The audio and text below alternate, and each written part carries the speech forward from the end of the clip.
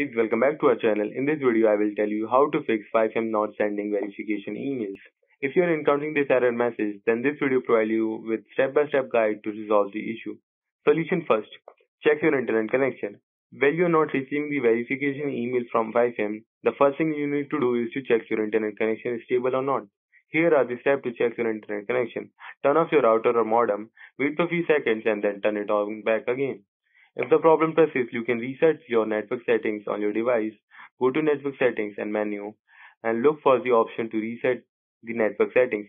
Solution 2. Check FiveM server status. Before proceeding, ensure that the FiveM server is functioning correctly. If there's any ongoing maintenance or technical problem with the server, it's best to wait for a while and attempt the verification process again later. Solution 3. Double check email address. To avoid mistake, enter your email address carefully during the registration process. Double check your email address to make sure that there is no typos or inaccuracies. Solution 4. Wait for few minutes. Remember to be patient and verification email will be in few minutes to arrive in your inbox.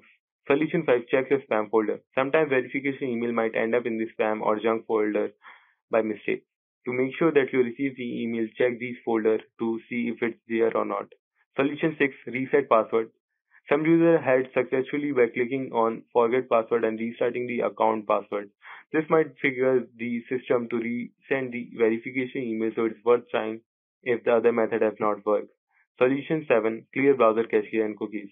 In Chrome, go to the three dot at the top right of the Chrome, then click on More Tools, and then click on Clear Browsing Data. And in the Advanced section, select the time range to all time and check these two boxes. First box is cookies and other site data, and second box is cached image and files. After clearing the data, click on the website and check if the problem is solved or not.